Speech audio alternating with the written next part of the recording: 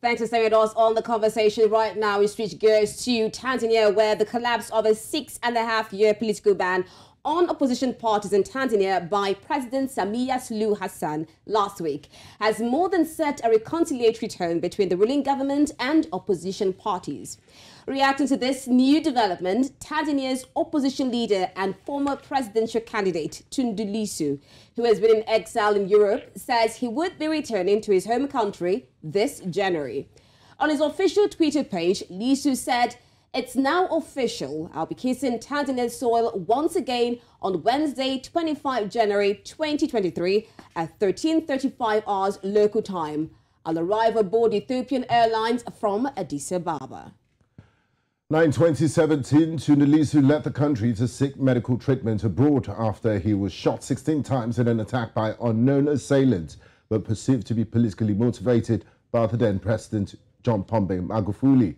While it remains unclear if this reconciliatory move is linked to President Samia Suluhu Hassan's alleged ambition to contest in the next elections, many have seen this as a beacon of hope for large political change on the horizon for Tanzania's democracy. Now, join us to discuss this in detail. We have Victor Kweka as a spokesperson for Justice, Constitution and Legal Affairs, ACT Wazalendo. He joins us live from Dar es Salaam in Tanzania. A warm welcome to you, Victor. Thank you. Now, how have people in Tanzania received this news? Because it's almost 5 years of exile that the biggest opposition to the then President John Magufuli has decided to return home. How has the news of his return been? Yeah, people are happy now. People are happy to see Tundu Lissu is back to his country, and especially his supporters will be happy to see him again joining his country, joining his motherland. So as of now, people are happy, and I can't believe they are waiting for his arrival. Definitely. While awaiting his official arrival, we know that Tundu Lissu was also Chadema's national vice chairman and 2020 general election presidential flag bearer. I mean, he was one who stood out against John Pombe Magufuli. Now, since 2020 till now, how would you describe the relationship between Tundu Lissu and the Chadema party presently, especially now that he plans on coming back to the country on January 25? Yeah, they have a strong relationship, and we heard the last interview which Mr. Mbowe, the chairman from Chadema, said that they welcome Tundu Lissu and they are happy to see him back here in Tanzania. So there is a strong relationship between Tundu Lissu and his party, and we don't have any sign or anything which shows that Tundu Lissu and Chadema they have anything bad between them. Okay, Victor, looking at the political climate in Tanzania recently, President Samia Suluhu Hassan is engaged in a more reconciliatory tone with the opposition. Freeman Mbowe was freed, and she lifted a ban, a 6-year ban on opposition political campaigns. And now Tundu Lissu is going to return to Tanzania. What do you make of this, and how would it affect his chances in the next elections, Tundu Lissu? Because it seems like President Samia Suluhu Hassan is doing all the right things, she's hitting all the right buttons. Will there still be room for opposition politics in Tanzania? Yeah, first of all, as a nation, we are so confident with what President Samia Suluhu Hassan did.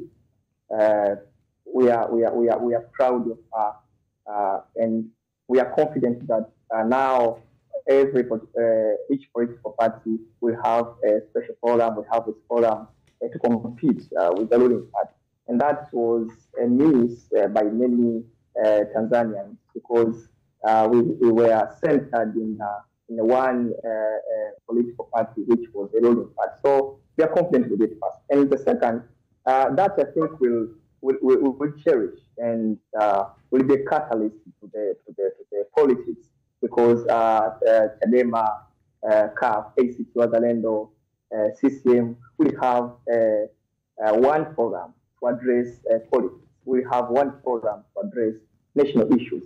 So I think that will have that chance will have an effect for 50-50 to any political party.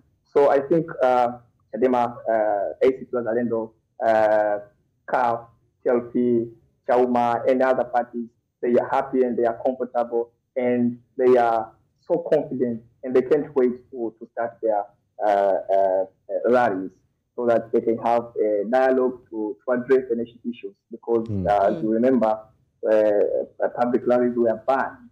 So as now, President Samia Suluhu Hassan make a national consensus, and we are happy with it.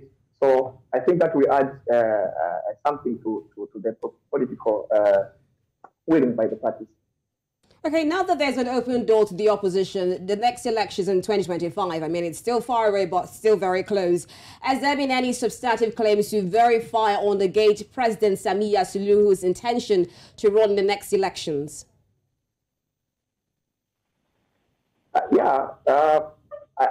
don't know if, but I heard that CCM won't let anyone to take the form to challenge the president, Samia Suluhu Hassan. So he will be passed by her party to contest. So I think that will be good for her as the president. She will be she should not be the president of one term. So to political parties or to opposition leaders, that will have no effect, because as of now, we have so many issues to address the nation. We have so many issues to address the people. Still, we have challenges the development. We still have challenges on some challenges on democracy. We have bad laws. We have everything which we see they are obstacles to the national economy. So I don't know if citizens will allow President Samia Suluhu Hassan to be elected or no, or what. So what we are looking for, we are looking for to have the forum so that each party can address its manifesto, and probably we can have the quite a lot to look forward to when it comes to Tanzanian politics. But let's talk about the man in which this discussion is focused on, Mr. Tundu Lissu. I remember talking to him on a News Central exclusive last year. He said, and he told me categorically, that the former president, John Pombe Magufuli, who's no longer with us today, ordered his assassination. And I also asked him that now that this man is no more, are you willing to let bygones be bygones? And he said, he gave me an emphatic no, saying that, look, the people that carried out this assassination attempt are still in the system and justice needs to be served. So now that he's decided to return home to Tanzania, do you think he will pursue the path of justice or just let bygones be bygones? And what's the latest? Has any criminal investigation been opened in the courts? What do we know about his quest for justice?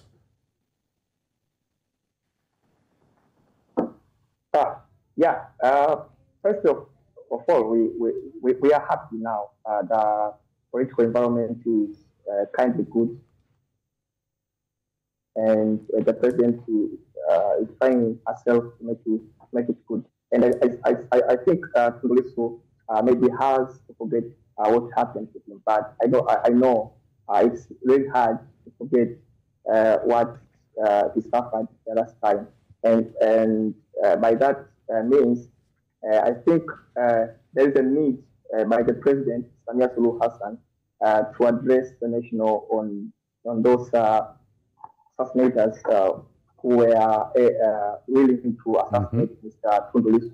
So I think it would be just and equitable that all the suspects, because Mr. Tundu Lissu categorically said that he knows some of the of the members who were attempts to kill him or to assassinate him.